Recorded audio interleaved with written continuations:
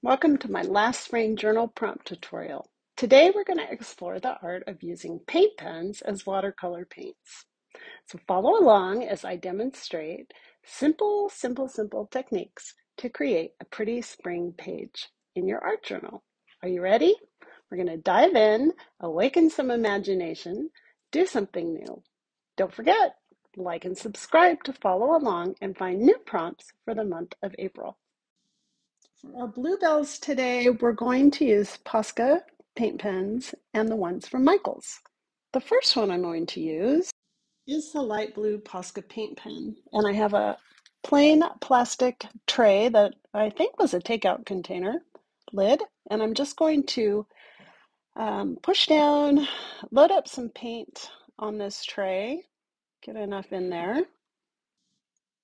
And I'm going to add some light gray from my Michaels paint pens, just a little bit.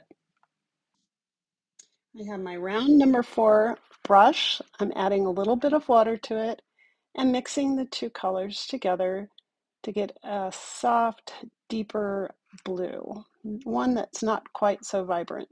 I'm going to rinse out my brush and I'm going to pick up the slate blue pen from my Michaels set. This is intensely dark. I love it a lot. And with that, I'm going to add some of the coral pink Posca marker. Again, I'm just loading it up onto this plastic tray. The next one I'm picking up is the Posca paint pen in lavender. I'm going to do it right next to the coral because I want these two to mix together. I'm adding tiny bits of this blue because it's so dark, and I'm going to get a really soft, pretty lavender color here.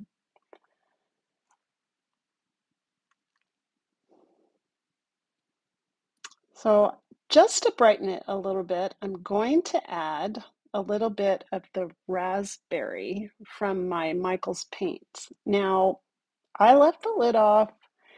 It kind of ruined half of my paint nib, but I can still get some paint out to use it this way. I'm just going to kind of roll it and work it till I get some more. I'm going to add this to half of it, and it's going to lighten this up considerably. And these are the colors that I'm going to work with.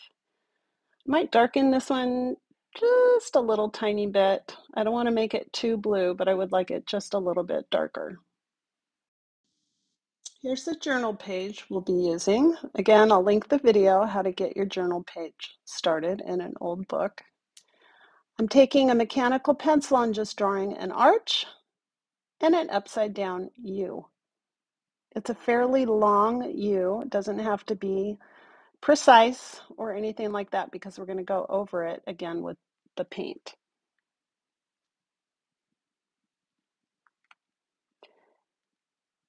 Now I am working fairly quickly because these will dry, but here we go. Put a little bit of water on. I'm adding the blue just to the left side of each little bluebell.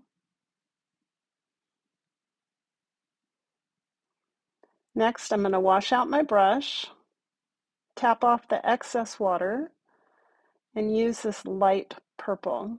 I am tapping off the excess water because the paint slides around pretty well on the prepared journal page. Add a little bit more paint without adding water. Add it to the other side. I'm going to bring it down, give it the little curve that you see on bluebells, and bring it down just a little bit to give it little petals. Add a little bit more. I'm going to take it to my last upside down U. Bring that shape around. Again, super fast, super simple. Little curl. And there's the beginning of it. And I'm going to wash out my brush, tap off that water. Let's go for the darker purple in here. I'm going to add it at the bottom. Just little bits of it. And this is going to define the petals on the flower. I have not seen a bluebell in real life, but I sure would like to. I think they're gorgeous. Have you seen them? So I'm gonna darken it a tiny bit with the blue. And again, I'm just working at the bottom, giving a little more definition to these cute little petals.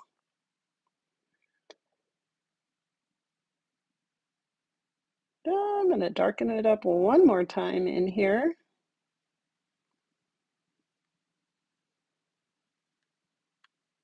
And bring it up, maybe add a little bit more around. Let's wash that brush out again.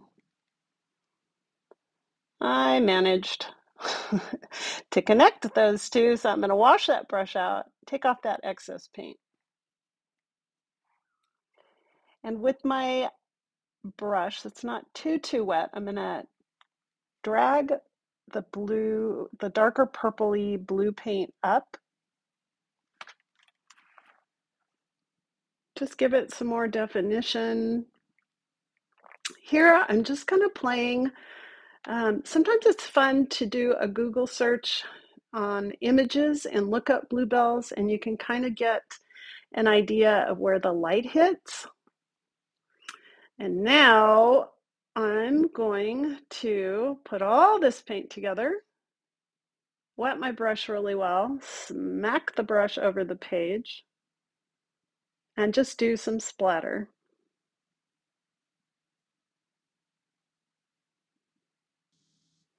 Okay, so for the stems, I am using the dark green Michael's paint pen. My brush is fairly wet. I'm just going to follow this curve and add the little stems in.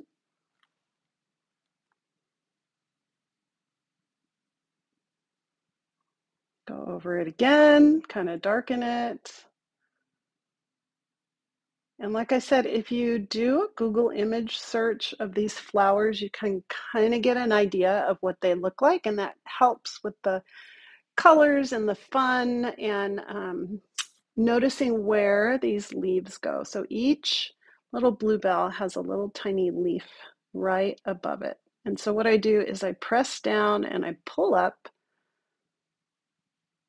just to make that leaf shape. And then I can go back in with the tip and darken it a little bit and outline it.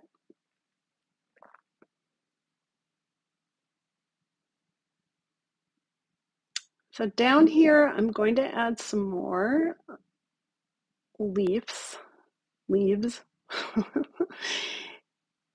and just do a real free-flowing look to it.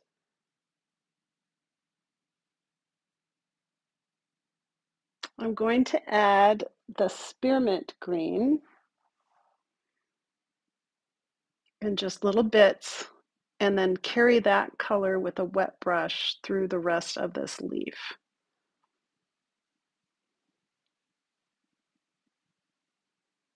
So that's just like one long little bit of green, and then I pull it through with the wet brush. I'll add just another mark here and pull it through the leaves up top.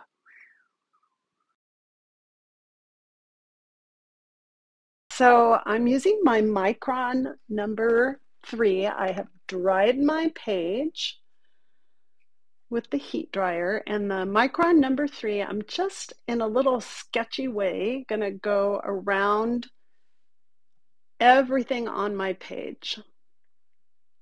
I'm going to add some lines for definition.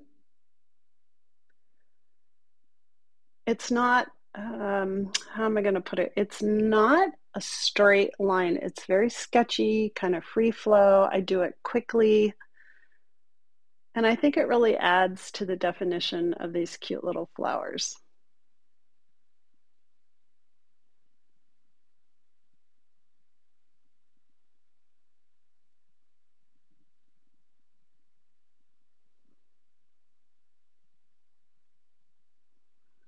Next, I'll add the lines to the leaves and the stems. Let's call these stems, shall we?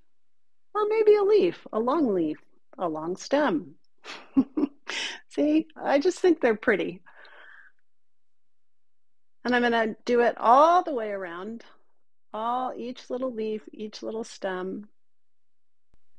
Next, I'm going to add the quote that I have for you.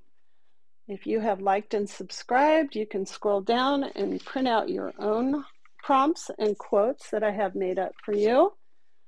This one this month and this very last week for the bluebell is from an author named Angie Wieland Crosby. And it says, her heart beats in nature's bluebell wild, the soul that loved her as a child. I'm not working on any fancy printing or writing. I'm just going to write it in there. And I hope you would be able to do this for yourself as well. If you don't like your writing, or you just can't quite make yourself put your own writing in there, cut out the words that I have for you on the printable and glue them down, and it's going to look just as sweet. Here's a last look, and I'll see you next month with new prompts.